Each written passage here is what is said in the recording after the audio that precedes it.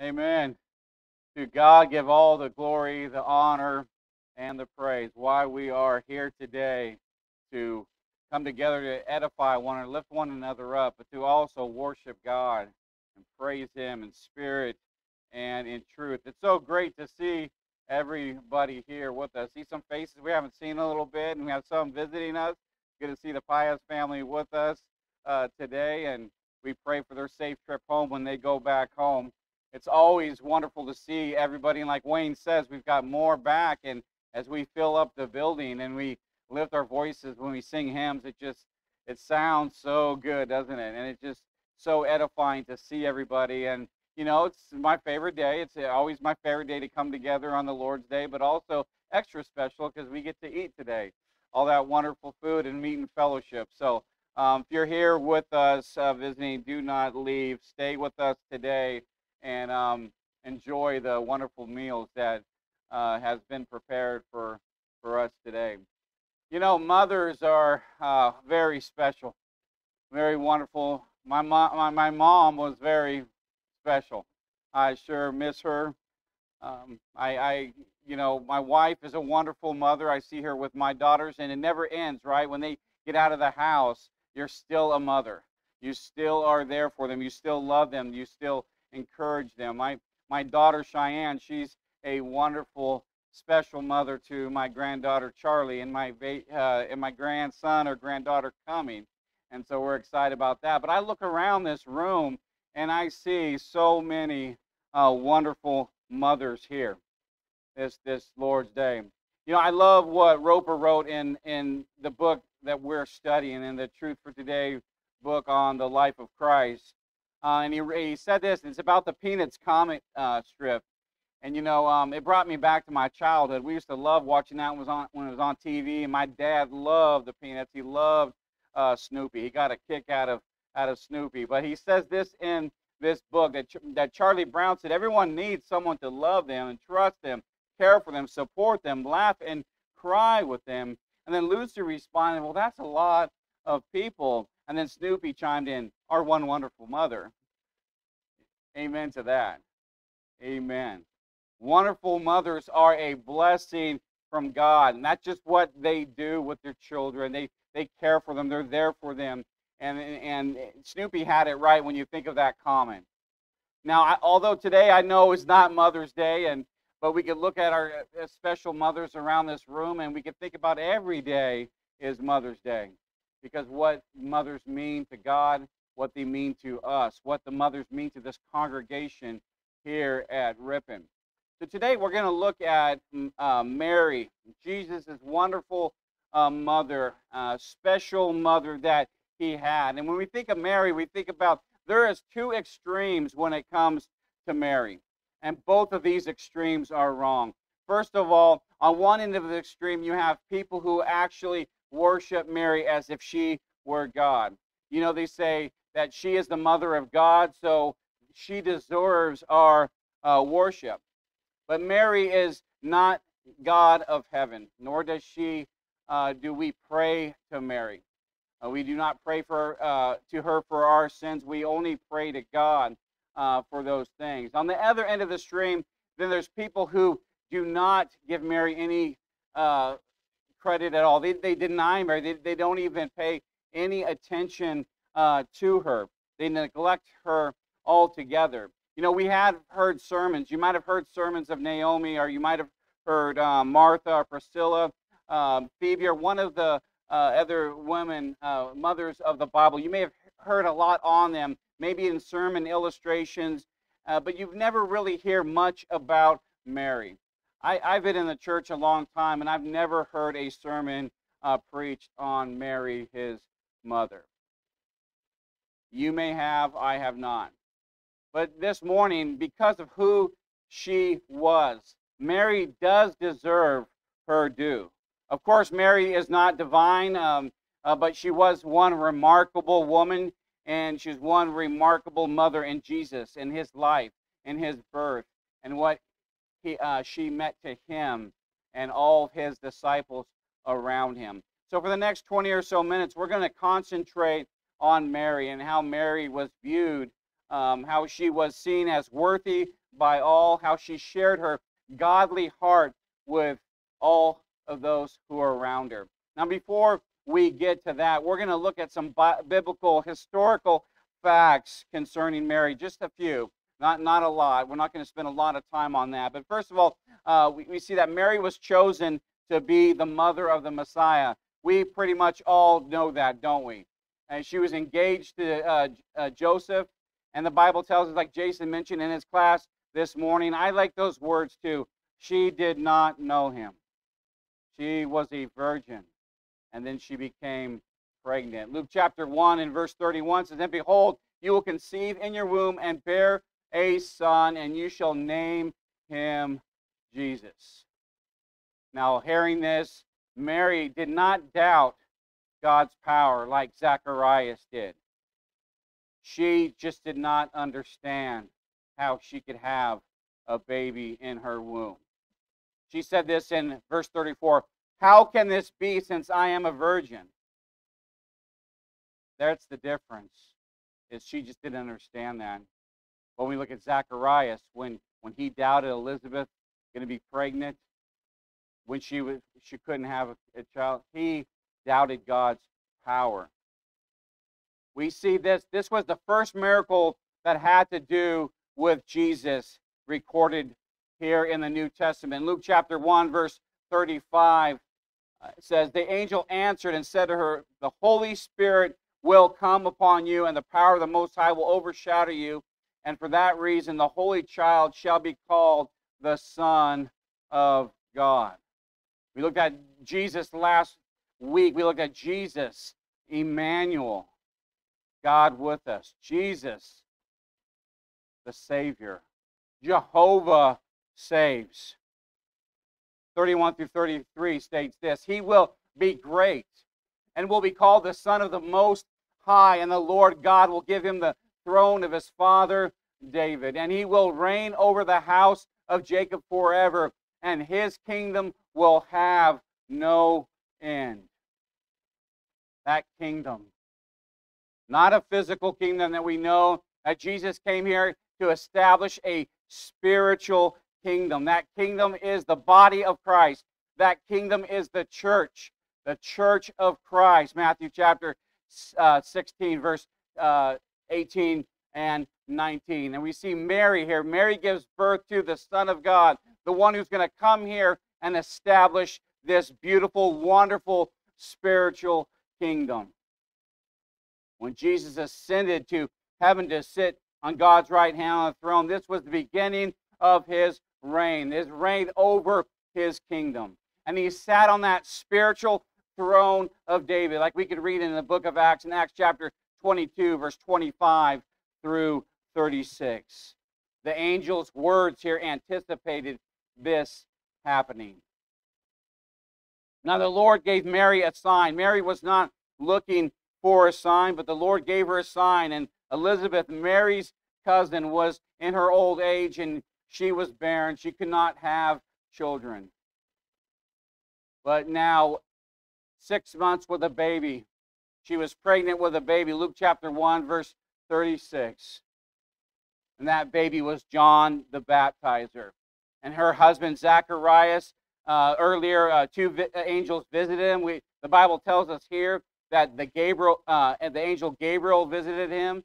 And the other angel probably was also Michael, because the Bible tells us the two names of the angels that the Bible mentions were Gabriel and were Michael. So we know Gabriel was one of those angels that went to him, told Zacharias that she was going to have a son, to name him John the Baptizer. And he was going to be the forerunner of the Messiah. Luke chapter 1, verse 13 through 17. And this was prophesied in Malachi. And Malachi chapter 4, verse 5 and 6 talks about this. And Zacharias could not understand. Not that he just didn't understand it, he doubted the power of God, like Jason talked about in class today. And that was a very, very big mistake. Because his doubt of God's power, that unbelief caused him to not be able to speak anymore. And verses 18 through 20. Elizabeth soon was found with child, just like the angel said, and Zacharias could see that he made a mistake. You know, when you think about it, this is a great lesson for us today. There's always going to be negative consequences if we doubt God, isn't there? We need to realize that nothing is impossible with God. In fact, every word is not impossible to God. Luke chapter 1 and verse 37. Do we believe that? When we face things in life that seem impossible, at least in our eyes, do we doubt it? Do we doubt God's power? Do we doubt what God says He's going to do? And think, no way. Nothing is impossible to God. His power, He can do anything that He wills. The question is why was Mary chosen to give birth to Jesus? Now, before we go there, let's consider 4 reasons why the virgin birth is vital to our faith. Jason mentioned 2 from the book. I'm going to mention those, and I'm going to mention the other 2 also. First of all, the virgin birth is what God chose it to be. He chose that for a reason, and it is recorded in the New Testament. Now, what happens when we deny that? When we deny something that's recorded, Scripture, inspired Scripture that's recorded, and we deny that, like Zacharias' doubt. When we do that, we deny God. We say, I do not believe in the inspiration of the Holy Scriptures when we deny what God says is going to be done. I know nobody here denies the virgin birth. But if you, in your mind, if you are kind of having trouble with that, we have trouble with certain things in the Bible, and that's okay to kind of go like Mary, like, I just don't understand that. But we don't deny God. We do not deny His power. Second, the virgin birth was essential in the incarnation of Christ.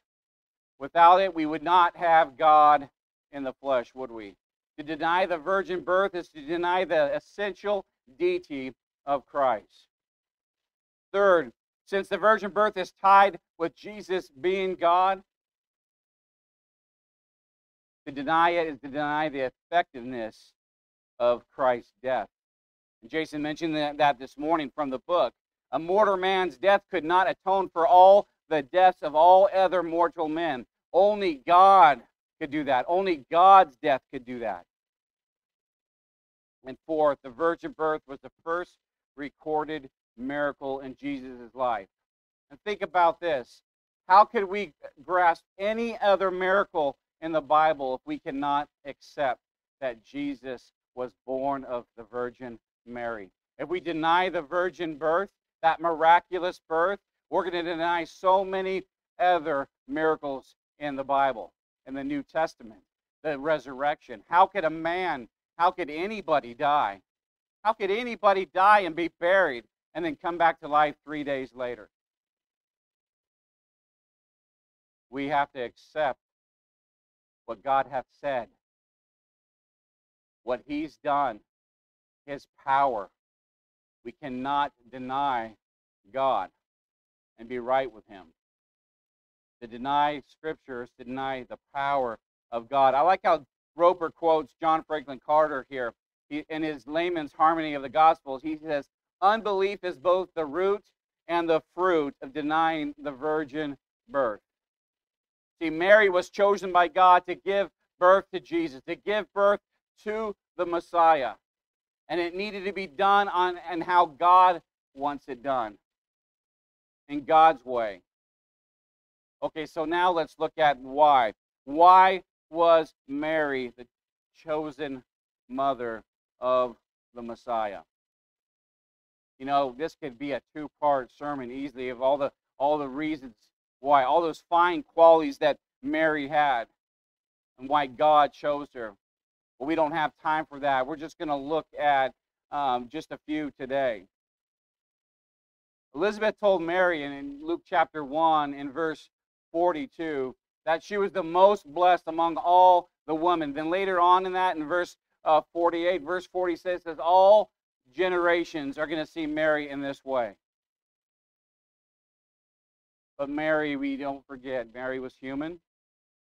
Mary was just a woman. She was imperfect. Mary sinned just like we sinned. We can't put Mary on the same level as God. We can't put her on the same importance of God because she is the mother of God. She's a human. She falls short also. But God chose her for his reasons. Consider these wonderful and honorable qualities that Mary possessed. First of all, Mary was a godly woman. And in this, Mary had a pure heart, Luke chapter 1 and verse 30. It says there, an angel said to her, "Do not be afraid, Mary, for you have found favor with God." See, one does not find favor with God if they're not a good person, if they do not have a good heart. And Mary had that good, that pure heart. Mary chose to be involved. She believed in what the angel told her. She knew that God had the power, that God was going to make that happen. And she also knew the scriptures. When we get later on in Luke, verses 46 through 55, that she sings a poetic hymn to God. And she starts out saying in verse 46, "My soul exalts the Lord."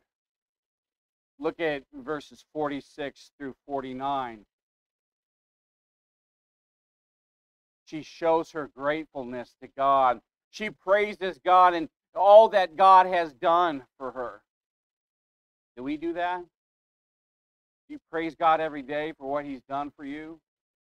When you think about your blessings, if you sat down and wrote out all your blessings, oh, you'll sing praises to God, and you'll be very grateful for what he's done for you. In verses 50 through 53, she praises God for what he does for the world, what he does for everybody else, how God goes out there and how he helped the poor, and he helped the hungry, he helped the helpless, and he helped the hopeless. She praises God for what he has done for Israel, and then she praises him for always keeping his promises in verse 54 and verse 55. Yeah, Mary was a godly woman. Mary loved God. She praised God. She gave thanks to him. She lived how God wanted her to live. What an example she is to you and I. This is what we need to do. We need to sing our praises to him every day. Thank him every day. Don't let a day go by without doing it. Look at your life. Look at what God has blessed you with. Look around. Look at the food we get to eat. Look at the houses we get to live in, the cars we get to drive. We get to come together. Look at the love we have. Look at our children, our family. The list goes on and on. Give thanks to God. Praise him for what he's done for you and I. Secondly, Mary was a humble servant of God. And there are many reasons that we could name today. We could go through today why God chose Mary. I'm going to leave some out. But I think this is one of the biggest reasons, the ones we just talked about. You got to be godly. If you're not godly, it's going to be hard to do any of these other things. But number two, she had a humble heart. Think about that and how humble she was to God. Verse 38, the first part of verse 38, and Mary said, "Behold, the bondslave of the Lord." That Greek word, the doulos, means bondslave. But the feminine form of this word for slave, you think about this word and you think about at the time, female slaves were considered the worst of all. I mean, women weren't really held in high regards. They should have been. And then you think about women slaves. They were considered the lowliest. They're often despised and they're mistreated as people, as slaves. But God holds high regard to those who want to be his doulos, those who want to be his bondservant, those who want to serve him. Mary was a faithful servant of God. Mary wanted to serve him. She wanted to be a worker for him. She wanted to do the will of God.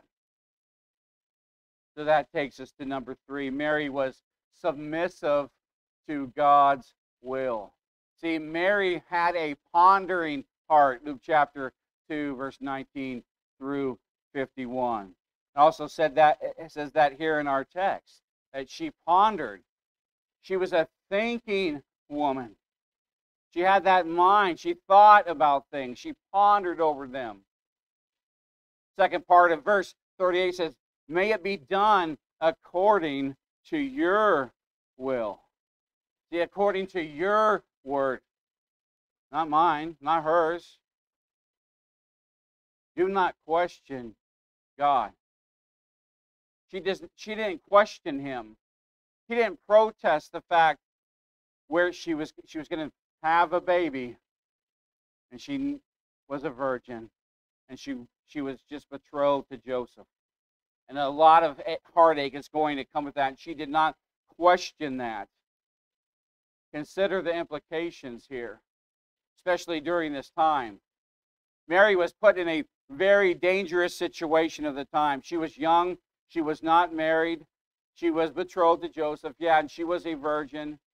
Think about what Joseph's going to think. Joseph's going to think that she cheated on him.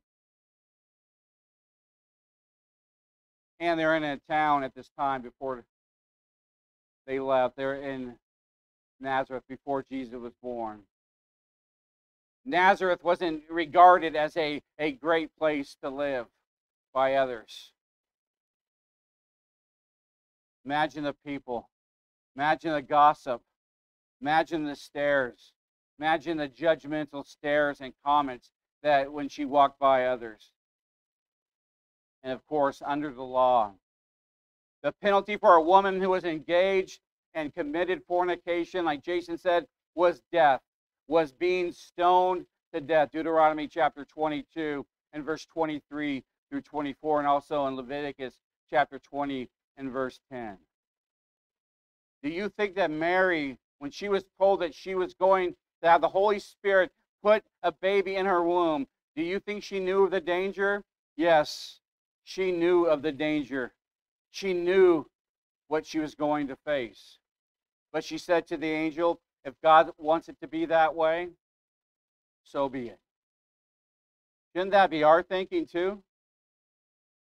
If it's God's will, shouldn't we just say, okay, Lord, I may not agree with it, I may not understand it, and it really doesn't matter if we do or not. You know, the saying goes, I think it was Marshall Keeble, and he was a great preacher. I couldn't come close to his level. And Marshall Keeble said, God said it, that settles it, or I believe it, and that settles it. But the fact is, it doesn't matter if we believe it or not.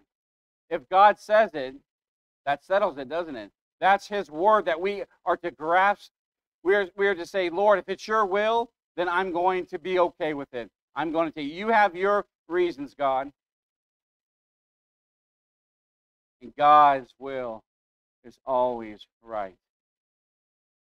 So I encourage you, and I encourage myself, is to embrace it. Even when it does not seem fair, it doesn't seem right, we don't understand it. The will of God is always right, and God always has a good plan for you and I. Fourth, Mary was brave and she was courageous. After 40 days after Jesus was born, Mary and Joseph took the baby to the temple in Jerusalem. And Leviticus chapter 12 tells us of that purification and the circumcision of newborn babies and what they had to go through. So Simeon takes baby Jesus and he takes him in his arms and he explains to Mary that all this child was going to accomplish in his life.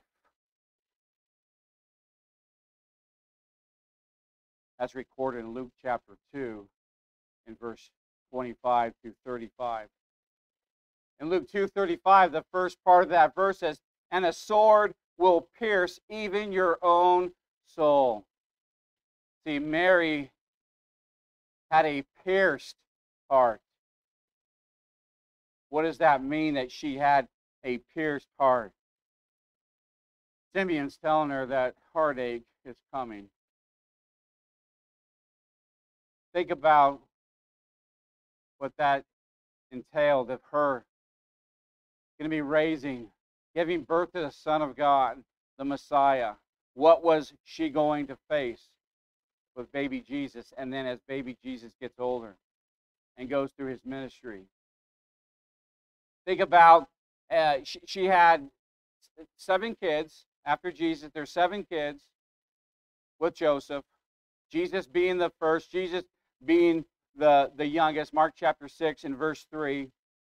So just by being a mother of that many kids alone, you think of all the work and all the stress that she had to go through of bearing children and dealing with everything you have to deal with. Now she's got the Son of God as her child. Think about that stress.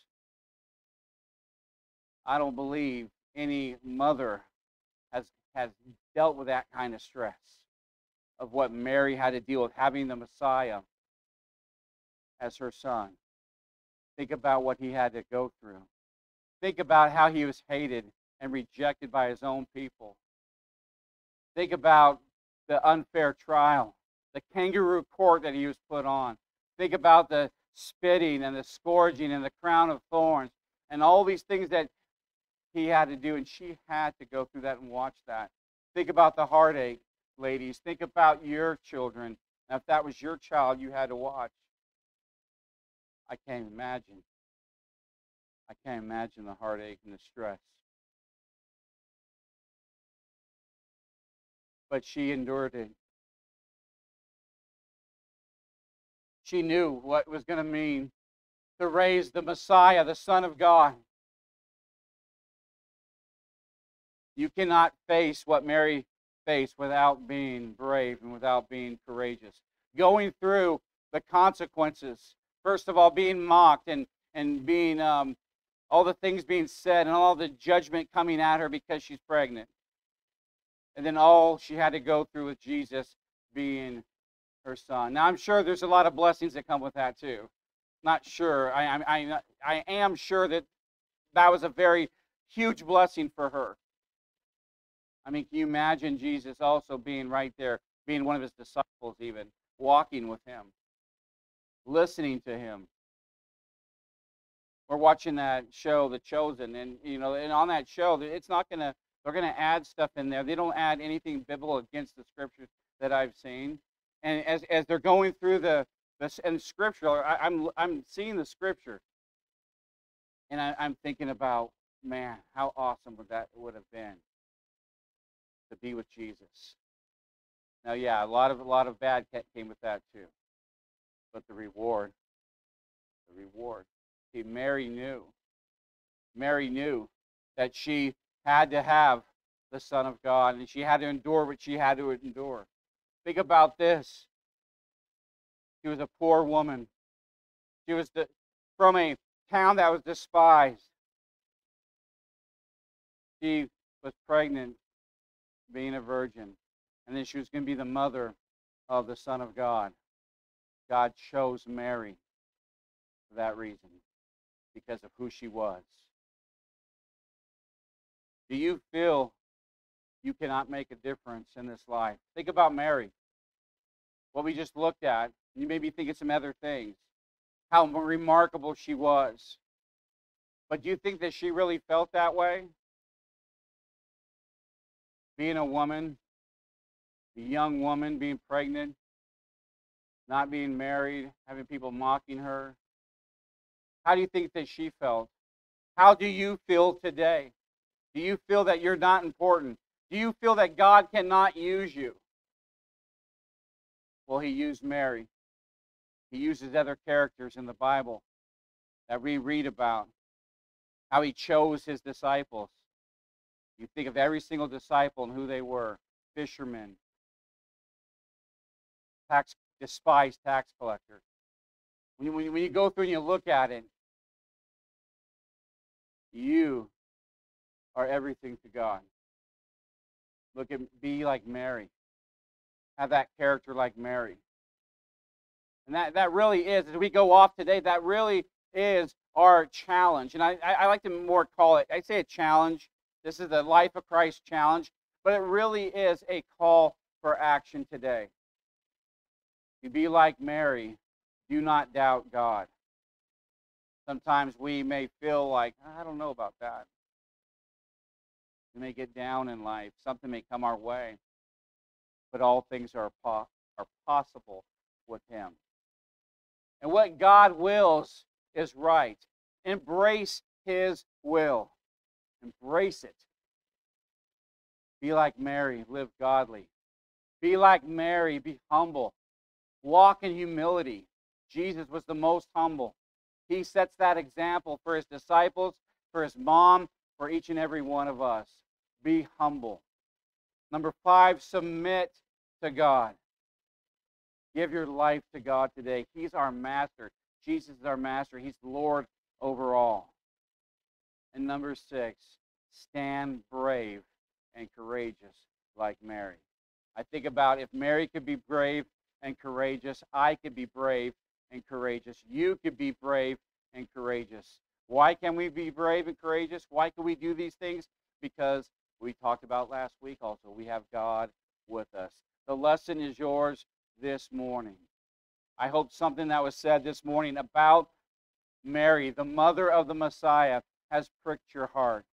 That makes you want to walk more like her, more like Jesus. The lesson is yours today. If you are subject to the invitation, we could pray together today. If you need to be immersed in water to have your sins washed away, only the blood of Christ could wash away sins. That's the only thing. Come forward as we stand and we sing the invitation song.